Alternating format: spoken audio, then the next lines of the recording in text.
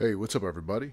So we're here with the Creality CR-10 Smart, and we're going to talk about some issues and solutions to hotbed wobbling and just regular upkeep of the Creality CR-10 Smart. So if you're getting wobbling with your hotbed, there are three wheels here. There's one right there, there's one in the middle, and there's one there as well. And all of these are adjustable with the tool set that you've been given, particularly the larger one, the larger side of this wrench. And another thing to note is that there are three wheels here as well. But the difference from the left and the right side of these wheels are that only the middle one can be adjusted on this side. However, on the right side, all three can be adjusted. So what you want to do is you just want to stick your screw in there and begin to rotate until your bed stops wobbling, namely towards the middle. And that also, you can rotate the wheels and it will move the bed, but also slightly rotate in place. But see how it also rotates in place? But also, if I go slow enough, it moves the bed. So you want to make sure you got that going on with both sides.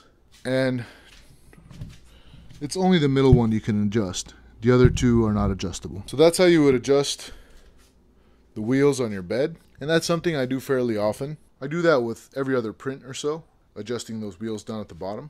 Now, another thing I like to do is I like to take off the glass bed.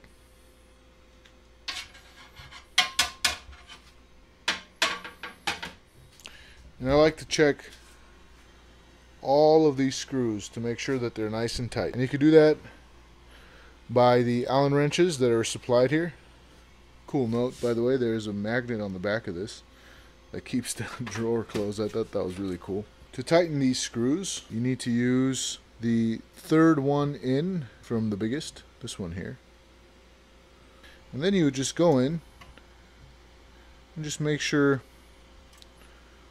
all of them are tight. Alright, that's nice and tight. One thing to keep around that's very handy is a microfiber cloth. Anytime you handle your 3D printer's print surface or the hotbed, you want to make sure you give it a nice wipe down with a microfiber cloth to take away any of the oils, any dirt, any dust that might have gathered. And you want to do the same with your glass bed. Make sure you also get the bottom. And you want to do this very carefully, as this is glass. Then go ahead and grab your glass bed,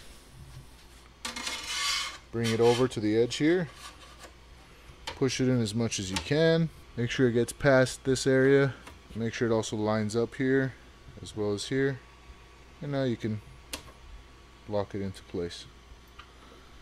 And then after you lock it, just make sure that all the corners are lining up. This one needs a little bit more push in. Well, it looks like it went above the two clips here, so you want to be careful. There's two clips here.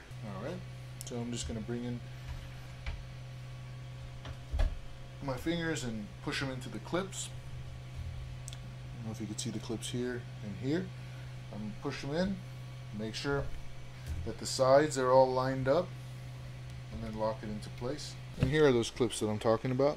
As long as it's hooked over the glass bed, it's nice and secure. Another thing I like to check for is the tightness of these belts, and they're actually pretty good. But to tighten them, you'd spin to the right, righty tighty, lefty loosey. And the same with this one, you can just spin it to the right and it'll tighten this rubber belt. Now, one thing that I noticed as I started printing more and more with the Creality CR-10 Smart is these wheels here. After a lot of running, you'll notice that these wheels build up this kind of shaved rubber. And I think what's happening here is because this thing is going back and forth so many times, it's building up this dirt from the rubber rubbing up against the metal here. And it could also just be dust. So I like to grab my microfiber cloth and push down ever so slightly and roll the wheel so the microfiber cloth picks up all the dust on that wheel, as this can have an effect on your 3D prints. I clean it up nicely. And I like to just check all the other wheels if they have that sort of thing going on, and it looks like they don't.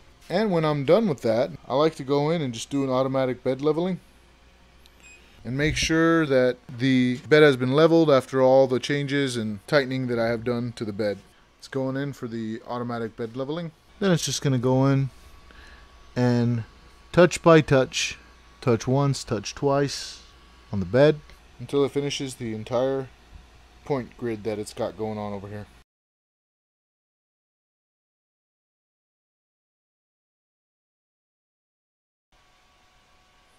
Alright, once the automatic bed leveling finishes up, you should be ready to go. And just an update on the Etsy shop.